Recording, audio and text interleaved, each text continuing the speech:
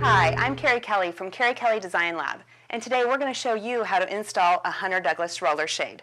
I'm here with Brad Irway, our window covering installer for everything we do, and I would love to see how it's done. What do we need for a successful roller shade installation?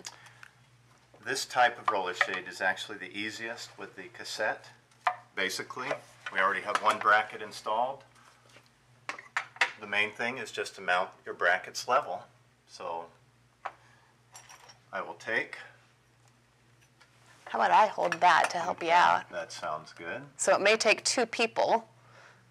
Once we have our bracket level, we will mark, and then so the two brackets that we're dealing with here, they come with the roller shade. yes. Okay, so once we have our order up, we're all measured, we're ready to roll, we get our bracket up. You want to use at least 2 screws. That was easy. Sure. Okay. Then the head rail actually mounts fairly easily. You clip it in and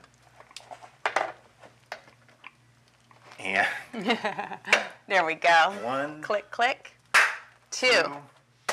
Once you hear the clicks, you know it's in solid and it's ready to go. And look at that. That's a successful roller shade install. So now you should be confident in installing a Hunter Douglas roller shade. And remember, everyone deserves great design.